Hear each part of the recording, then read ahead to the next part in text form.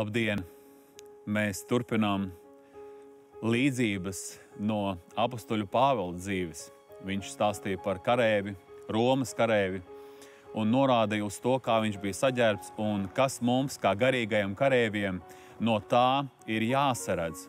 Un 6. nodaļā Efeziešiem 14. pantā te ir rakstīts: tātad stāviet savus gurnus apjūzuši ar patiesību. Te ir teikti vārdi, ka mums ir jāstāv. Cīņā mēs saprotam, grūti doties, ja tu esi nosēdies. Tātad man ir jāstāv, man ir jābūt cilvēkam, kurš ir izsūdzējis visus savus grēkus, jo tad, kad esi sagrēkojis, tu esi pakritis.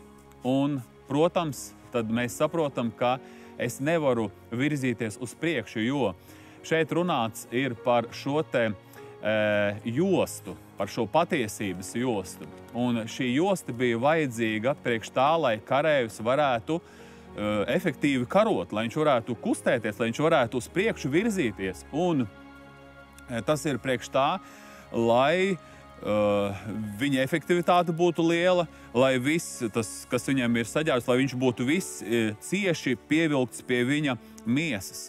Un šodien, kad mēs runājam par patiesības jostu, mēs saprotam, ka šai te patiesībai ir jābūt ļoti cieši pie manas dzīves.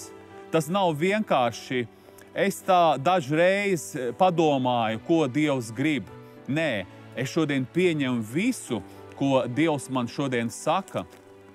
Un tāpēc tā nav vienkārši izvēle dzīvot pēc patiesības vai ne. Protams, mums ir brīvība izvēlē, bet Dievs saka, tu nevarēsi būt uzvarētājs, ja tu nepaņemsi šo te jostu un nepiesiesi savu prātu gurnus. Rakstīts 1. Pētera 1.13 tā.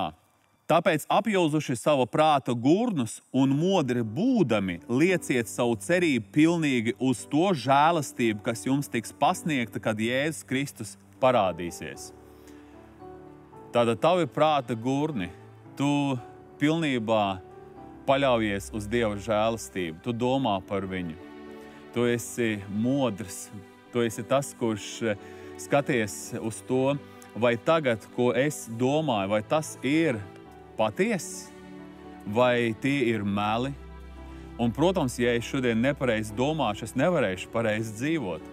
Tāpēc Dievs šodien saka, lai tu varētu iet uz priekšu un tava dzīve varētu virzīties un tu varētu uzvarēt sātanu, tev ir jādzīvo pēc patiesības. Mīļais Dievs, es ļoti lūdzu svētī, lai mūsu dzīve, viņa nav tāda vaļīga, ka mēs ejam pa plato ceļu, palīdz mums iet pēc šīs te patiesības, Dievs, turoties pie šī te vārda. Arī šai dienā Dievs dod cieši vairāk pārdomāt, vairāk salīdzināt savus ceļus. Dievs, vai es pareizi tagad runāju, vai es pareizi tagad domāju, vai es pareizi tagad rīkojos, vai pareizi ir mani motīvi. Es ļoti lūdzu, Dievs, svētī.